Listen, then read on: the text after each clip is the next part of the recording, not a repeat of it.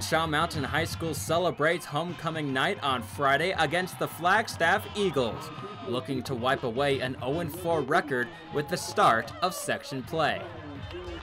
Start off with the junior quarterback Austin Gonzalez DeFellow Jr., the tight end Jacob Harding, who gathers the reception for big yards as the Bears end the drive in a field goal for an early 3-0 lead.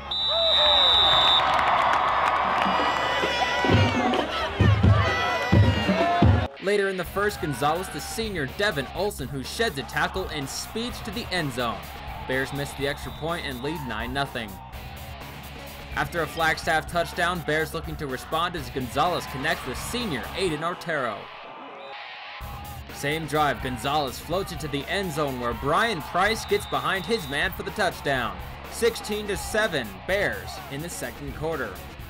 Flagstaff responds as the O-line pushes just enough for the touchdown. Bears lead is cut to 2. Seconds left in the second quarter as disaster hits. The ball is fumbled and picked up by Flagstaff, leading to an Eagle field goal and a 1-point advantage headed into the half and the annual homecoming ceremony.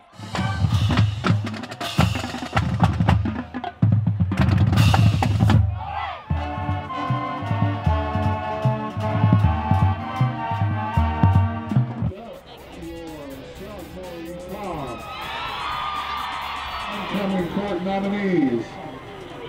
On the first, now on the second.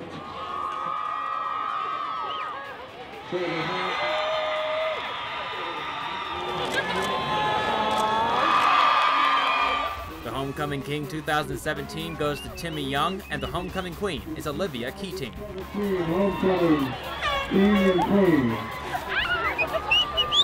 Flagstaff looks to keep the momentum going now in the second half as junior quarterback Henry Tagle airs it out high enough for Xavier Sheffield to make the reception. Eagle lead is 8. Bradshaw looking to respond, but the ball is picked off on the bobble by Shane Lusk and ran back inside the 20-yard line, leading to a touchdown reception by Colton Bond.